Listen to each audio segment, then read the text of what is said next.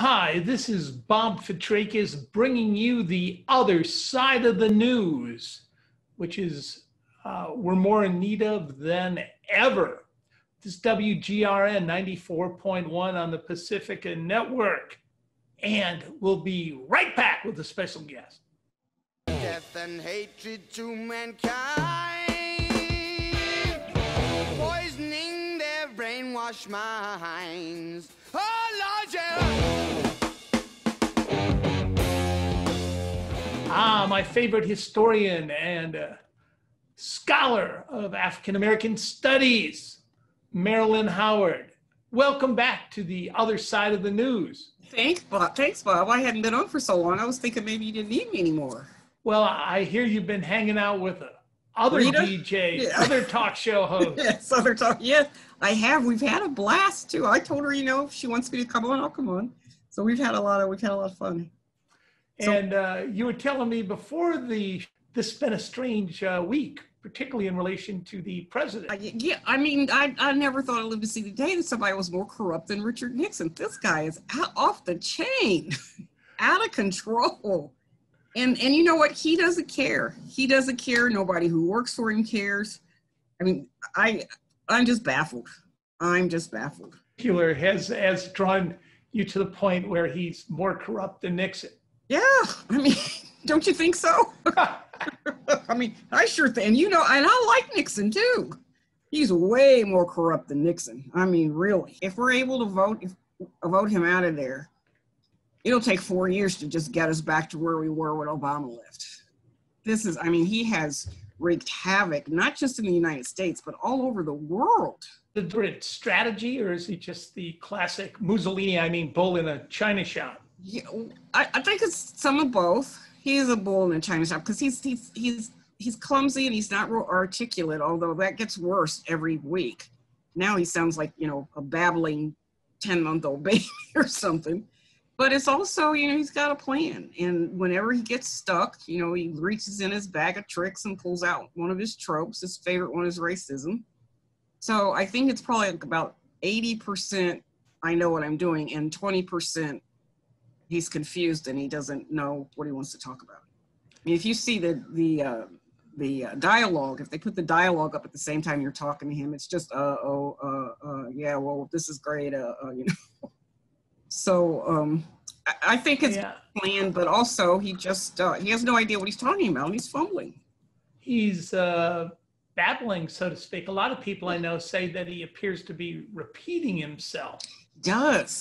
He does. And maybe he's like Reagan, who was, by the time he left office, was kind of showing early signs of Alzheimer's. He was bragging about passing that test. Yes, he did.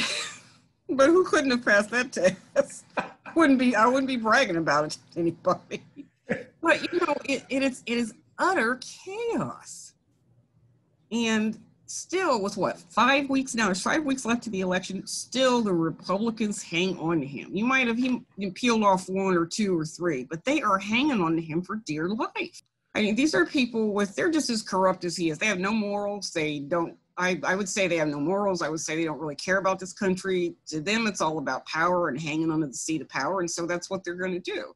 Yes, a couple of people have crossed him and said, this is outrageous, and they've got some Republicans who are going to vote for Joe Biden, and they've got all these groups, but it's 5 weeks before, and he's making this a credible race. If you take away the 3% error rate, Democrats can't just sit back and say, oh, well, we got it, because we don't. He's always got something up his sleeve. What do you think is going on with him, and what is your view of this? Well, yeah, I've always thought he has the bluster of Mussolini, and he likes to keep people off balance. He's placated his base, particularly the far-right white Christians, right to life, and also with the federal judges. He essentially has got them all from the very conservative Federalist Society. Yep. So all of that he's done.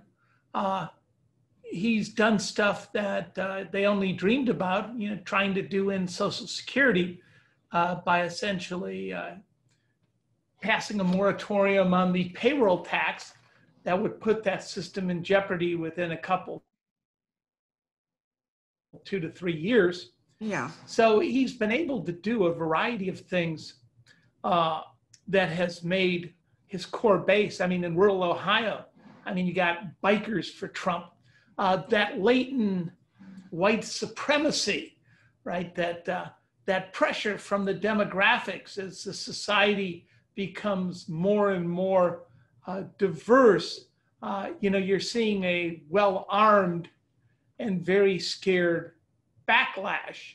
Yes. Yes, very, very much so. This, this base, it's probably about 20% of the Republican Party. But as you said, he is unusual in a politician in that he has done the exact same things he said he was going to do. A lot of times politicians say, I'm going to do this, and they don't get it done. It gets dropped by, like Reagan. He was always talking about city on a hill and quoting scriptures. I never went to church. And he was going to dismantle what's left of the New Deal coalition or the Great Society. And he didn't get that done. Trump has gotten this stuff done. And it's in part because his colleagues in the party are more interested in hanging on to power than they are about principle or than they are about doing what's right for the country or whatever. You can put lipstick on a pig, but it's still a pig. I mean, there are genuine differences between Republicans and Democrats, but he sort of erased all that. The norms of what we think of as the presidency, they're gone. Everybody said, oh, well, same thing they said about Reagan. Oh, when he gets in office, he'll be okay. Or Clarence Thomas, well, he'll get on the bench and the gravity of that will hit him and he will. No, no, he has done exactly what he said he was going to do. And that's, I think, it's what's scary. I'm always at, oh, please, politicians lie to us. Just tell us something and, don't follow. I wouldn't want it to go back to the way it was. But he said he was going to build a wall and he's doing it. He said that, he's going to cancel the payroll tax, at least for a little bit. He's signed these executive orders. Of course, he's doing primarily executive orders. It's not a little legislation, but he's still getting it done.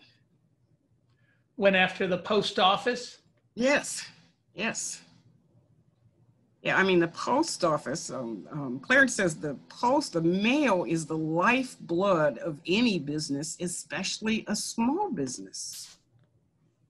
You don't get mail, you don't get mail, you're not going to be able to do anything.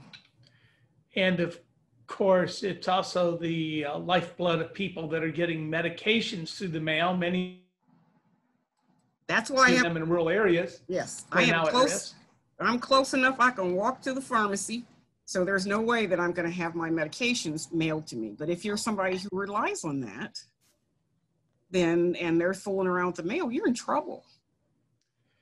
Yeah, particularly in rural areas. Yeah, and people forget or never knew the post office is the only federal office or entity mentioned in the Constitution to post offices and post roads.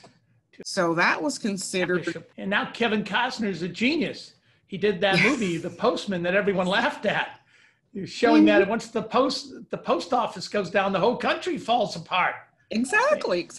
Or remember the postman always rings twice. But it's the only office in the Constitution, and that came together because the rebels, amongst the so-called founding fathers, those people, they were writing each other, no phones or anything like that, and they kept correspondence going, and so they just made it easier and easier and easier for mail to travel and to get there and slash the time. If you look at Alexis de Tocqueville, he said that when he was over here, America had 4 times the number of post offices in France and twice the number of post offices in Great Britain. Now, there are lots of things wrong with the Postal Service. It's kind of clunky and it's inefficient, and it was, it's running a deficit and things like that. But I mean, shut that down, there's going to be real chaos. And I wonder, I always am concerned when we see things in policy or public policy or politics, people don't get concerned until it has a direct effect on us. So do we have to wait? I mean, it's only 5 weeks to the election. Monday's Labor Day. How long would it take before grandma's not getting her medication through the mail? And how long will it take for all those grandmas to get mad and rise up? So in some ways, he's sort of like an evil, I'm not going to say evil genius. He's not that smart, but he's certainly can play people. And he has, he has no morals. He's probably the most amoral president or immoral president we've had since Kennedy. Way more immoral than that. So yeah, he knows what he's doing. And these books that are all coming out, what do you think? You got to read that. You're going to make me review that book for Melania's best friend wrote. Well, I think you should tell us which one's the best. Is it? Yeah, I was going to say I only do it. John Bolton. I'll take one for. Is it his niece? Oh yeah. Is it his niece? And what about his fixer, Cohen? Isn't he got one coming out? Yeah, and here's the thing though. Okay, on the one hand, fine, this is coming out, but again, she has known him all her life. They knew when he was running. She said in one interview that the family kind of took it as a joke because they were so sure that nobody would vote him in office. So she is not telling us, neither is Bolton. But when you have a two-party system. Yeah, but still they knew this. And even if they didn't know it and he won, they knew it then. And when the time to come out was then. The time was to come out, the perfect time would have been before the election, during the summer when he's running, he's got the nomination. And if you skip that, then the day after the election when he's going to be in there. And so the Women's March on Washington in January after the inauguration, those people are late to the party. All these people who've written books about him, who've worked with him, they know him. They knew this, and so they're complicit in allowing this behavior to continue. And of course, now the question of white supremacy from Charlottesville to marches in Ohio and Bethel, Ohio. To Portland, Oregon. Yeah, and what do we make of that? Well, first off, it shows us that what Southern politicians were saying during the modern day freedom movement, 40s, 50s, 60s, is that racism exists in the North and the West, and it's a lot worse than the racism in the South. During the time when Kennedy administration was trying to get the 2 black students in the University of Alabama. Wallace said, look, no Negro in Alabama is ever embarrassed. He knows the cafes he can go to, and he knows the cafes that white people go to, and he doesn't get them mixed up. But, one of the things that a lot of Southern politicians said was, we're the whipping boy. Why not look at Chicago? Chicago was probably the most racist city in the North. So I think this. Didn't Martin Luther King said he never was more scared than when he was in Cicero? He said that people from Mississippi had to come to Chicago so they could learn how to hate. So it shows us that this just is not a regional problem. But the other thing, one of the things I've said in class today, I taught classes today, and this is a long-standing historical thing. You look at Oregon. 2% of the population of Oregon is black, but Oregon is also, when it was a territory and when it passed its first constitution and became a state, they wrote all these anti-black laws. I mean, you literally, as a black person, could not move into the state of Oregon, in 1848. So, as Malcolm allegedly said, the chickens are coming home to roost. So I think it's a combination of those things. We see that this is not a Southern problem. But you know what? Already you can see the energy and the attention of white supporters sort of flagging. Okay, we've been doing this for 4 weeks. I got to go home now. I got other things to do. And they're the one. It's white people who have to do something about this. It is not people of color. It's white people who invented this. It's white people who prop it up. It's white people who pass it on in perpetuity. And already they've got compassion fatigue. So what's going to happen when the vast majority of them say, okay, well, I've done this for a month, got to go home? Well, you're working on a project that, as I am, related to the history of white supremacy in Ohio. Yes. Any thoughts on that? How's that coming? Well, it's a difficult book to write about because it's very unusual. But again, what it's doing is sending me back to, the literature from sophomore, junior, senior years in high school, that this is a problem that is all over the country, and that Ohio does not deserve this exalted place they had, home of the Underground Railroad. There was that Walter Seibert, who taught at Ohio State in the early 20th century, and he said there are more than 300 stations on the Underground Railroad. Well, if you go to the Ohio Historical Society and get a map, you'll see 12. So where did all those other ones come from? So, it's showing me, sending me back to the literature from my early days as a student, but it's also showing me that Ohio, just like Mississippi or Alabama or anything like that, they're not deserving of this reputation and moniker for being so racially open and tolerant. How are those pictures coming along? Well, I picked some pictures and sent them in, and including one I took myself for the project.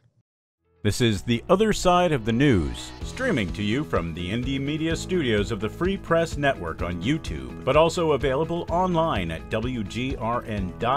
Plus, listen to us on Columbus, Ohio's 2 volunteer-run low-power FM radio stations, Friday at 5:30 p.m. on 94.1 FM, The Green Renaissance, and rebroadcasted Mondays at 4:30 p.m. on WCRS, the community radio station, both 92.7 and 98.3. And FM. again, people can listen to this live on Friday at 5:30 at WGRN 94.1, and also pick it up. We'll be streaming live on the WGRN.org website.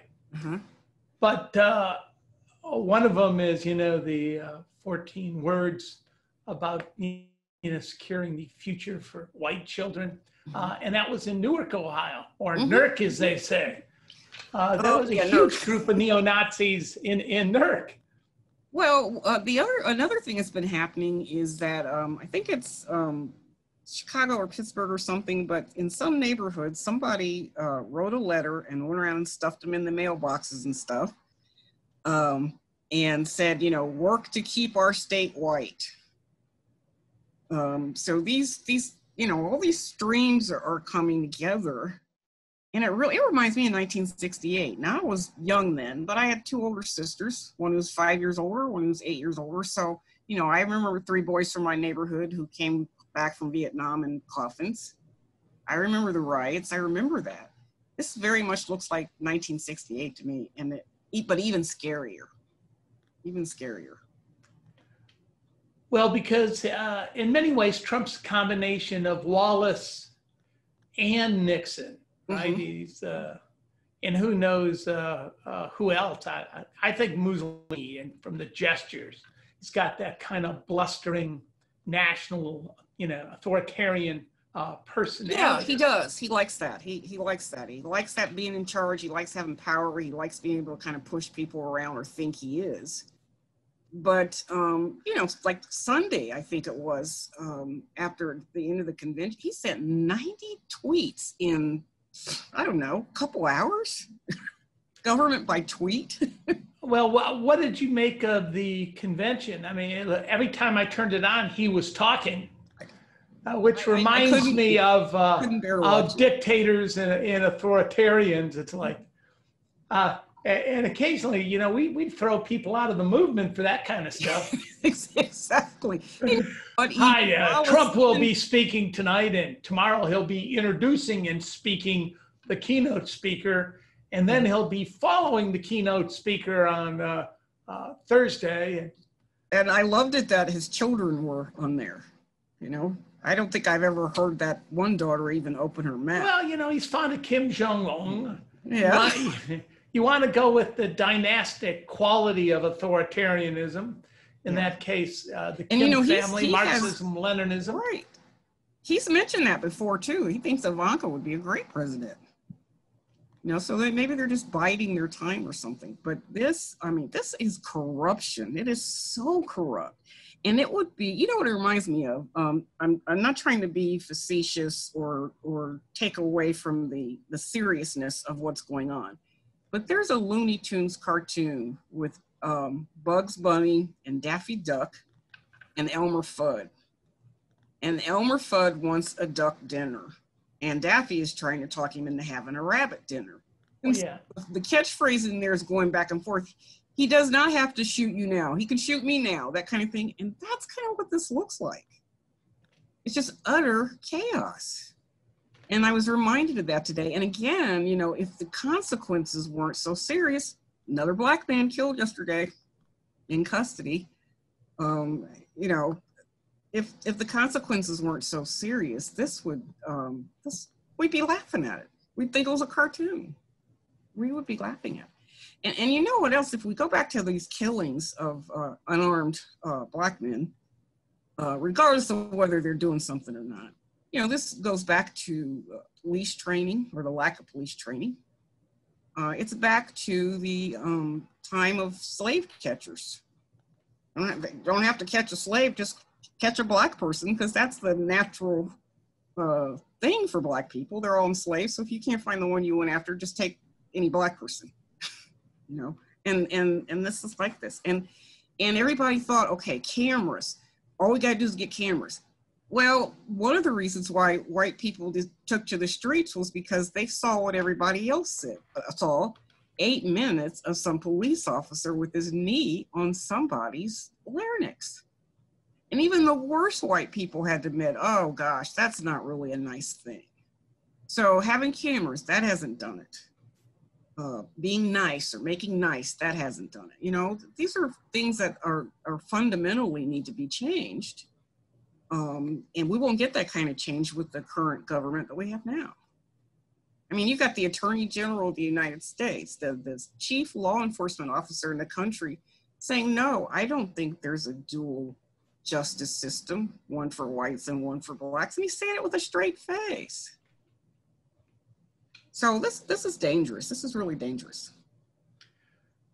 And of course, Trump seems to want to fan the flames wherever there's a police shooting.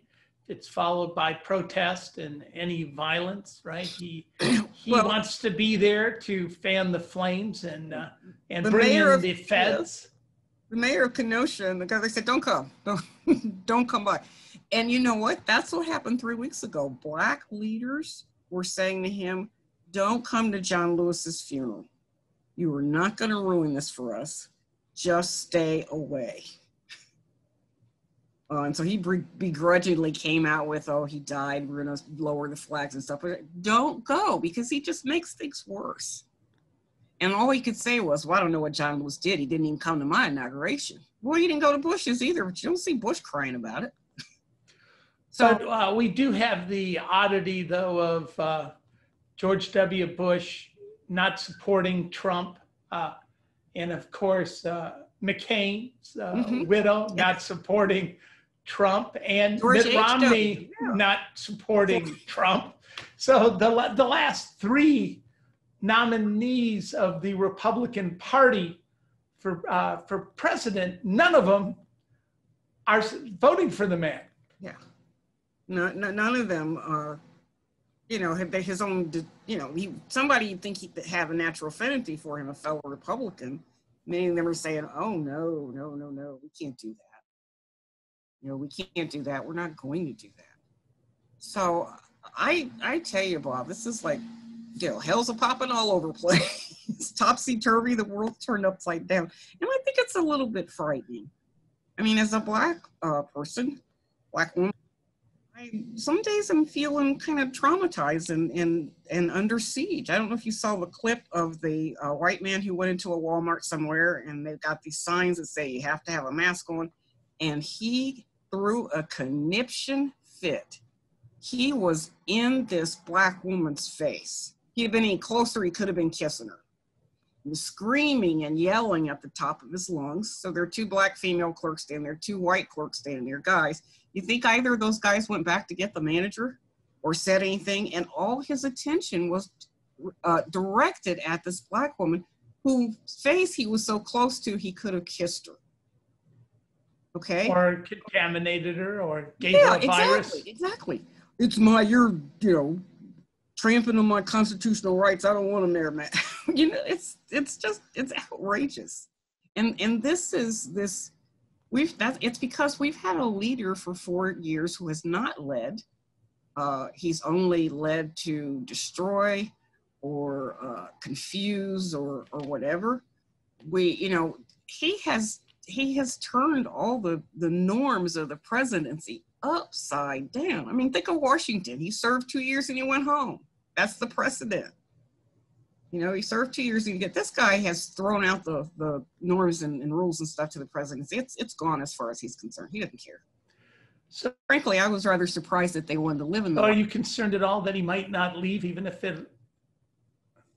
that he might not be? He might not leave. That he might claim that they stole the election. I think that's I think that's the issue here. It certainly would help if Biden, blows him out by 20 or 30%. But if it's anything less than 10%, I think we're going to have. Well, Biden could win by 15 points, and it could be close. Yes. Because of the Electoral College. Yeah. Electoral College. Yeah. Which I understand is an old racist institute. Yes. Well, it gave more power to the states, particularly the southern slave states. Exactly. It is an anti-democratic institute, and it worked in 2016 exactly the way the framers set it up to work, and that is to smother democracy. So I am very concerned that he will not leave. I think that's what he's counting on. I dare you. I double dare you to make me leave the White House. I'm surprised they were willing to move in because it can't be nearly as grand as they like. For them, it's probably like sleeping at the motel. Well, in a lot of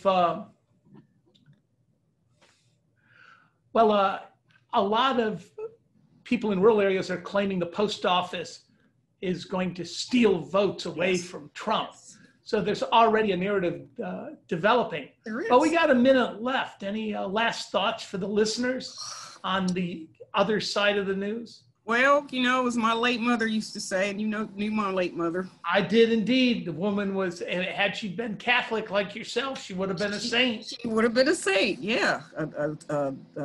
Saintly. Or sanctified, Holy Ghost-filled woman. I always think of the phrase she has when you had all this crazy. Prayerful. Yeah, craziness going on. She said the devil was working overtime because he ain't got long. And it kind of looks like that. Right? Satan is busy. Satan is definitely very busy. I mean, my take is on a daily basis, he does stuff that other people would have been forced out of office or impeached. I mean, he's just telling people his supporters in North Carolina to vote twice for him. Yeah, vote twice. I thought that was only for Chicago. I know. Only Chicago. Even if you're thinking that, you don't go public and say that, right? I mean, the stuff Charlottesville, neo-Nazis attack and kill somebody and have a Third Reich, parade. And what in the hell do you do? You say there's good people on both sides. Good people on both sides. Thanks, Dr. Marilyn Howard, for being on the other side of the news. Thanks. I always enjoy it, and I hope you'll have me back. And all right. Then hatred to mankind, poisoning their brainwashed minds. Oh!